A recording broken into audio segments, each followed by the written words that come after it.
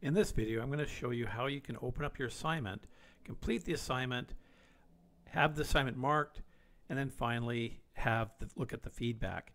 And all my assignments, I allow students to upload them twice. So they can upload them, they can get their feedback, they can see what they did wrong, they can correct their work, and then submit it again, hopefully getting a perfect mark or nearly a perfect mark. So at the time of the recording, this is what I've got here. It's the 24th of September, and there's an assignment coming up on Sunday.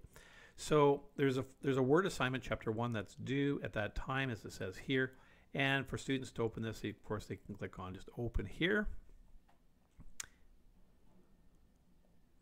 And you receive a 4-step installation process. So download your materials. Now it's very important that when you download the materials that you download them under your own account. So if these materials are shared with other students, then that would be an academic integrity violation.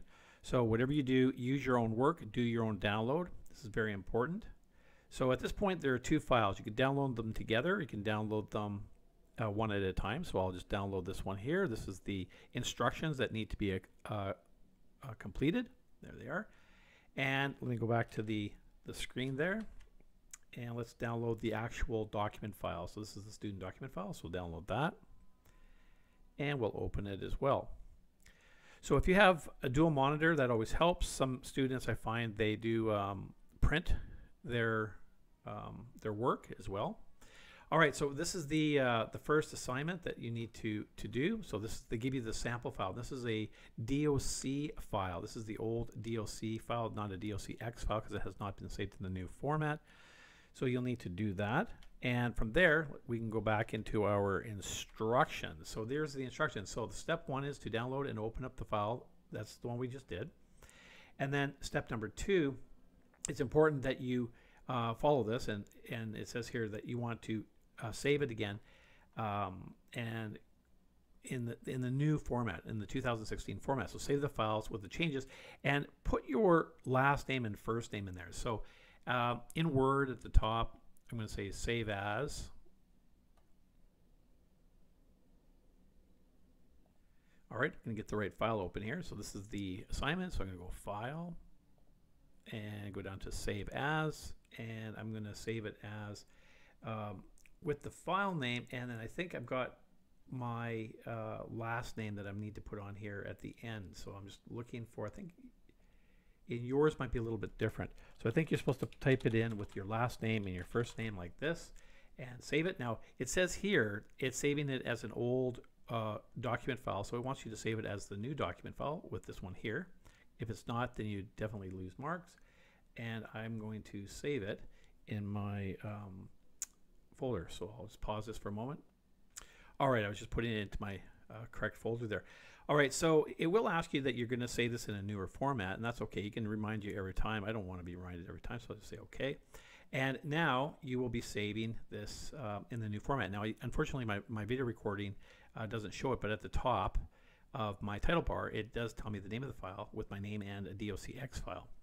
All right, now I'm not going to complete the whole assignment as it's laid out in here, because this is, you guys now can go ahead and do that. So you'll notice here at step 3, it wants you to check the document for spelling and grammar errors, and it asks you to do a certain amount of things. If you do that, you get 9 possible marks for doing that. So you want to check to make sure you guys know how to do this type of thing, and then carry on with the rest of these. Now these are reflected with the simulation. So if you complete the Word Chapter 1 simulation, it goes through all these learning objectives and shows you how to do these.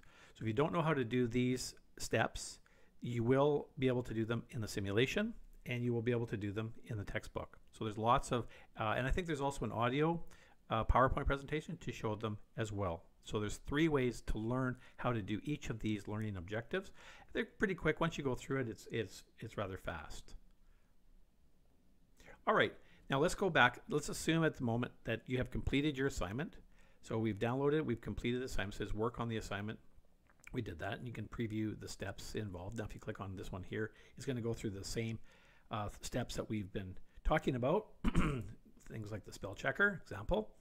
And from there we want to go in and upload the file. So now we have to find the file that we placed it, and we need to install it here. So I'm going to click on choose the file, All right, now I have to find that file, so I'm going to click on this one right here. That's my file.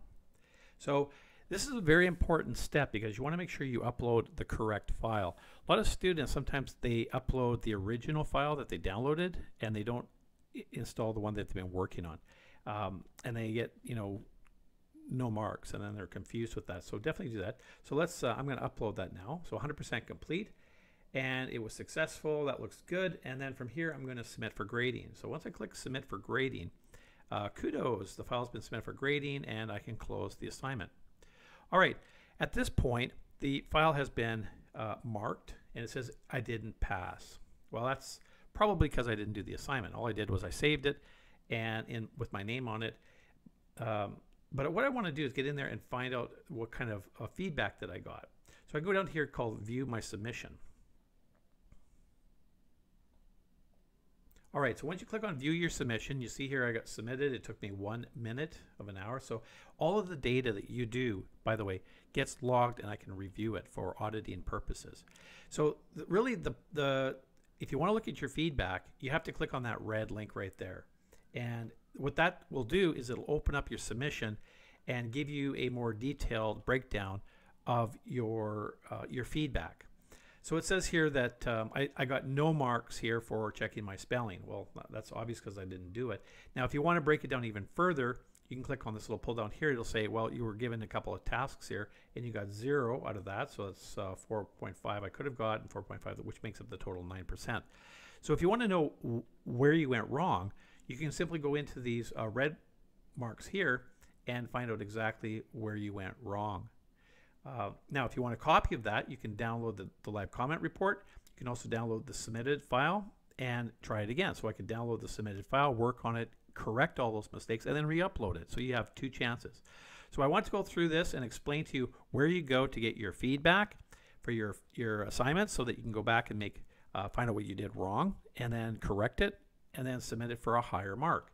So I do that because I want students to actually learn what did they make their mistake, because you know what you did right, but you usually don't know what you did wrong. This will give you the exact feedback and tell you what you did wrong. And you can go back in and say, I forgot this particular one right here. I can go back into my assignment, correct that, and submit it again for an additional 5 marks, for example. All right, I hope that helps, and I'll see you guys at the next video.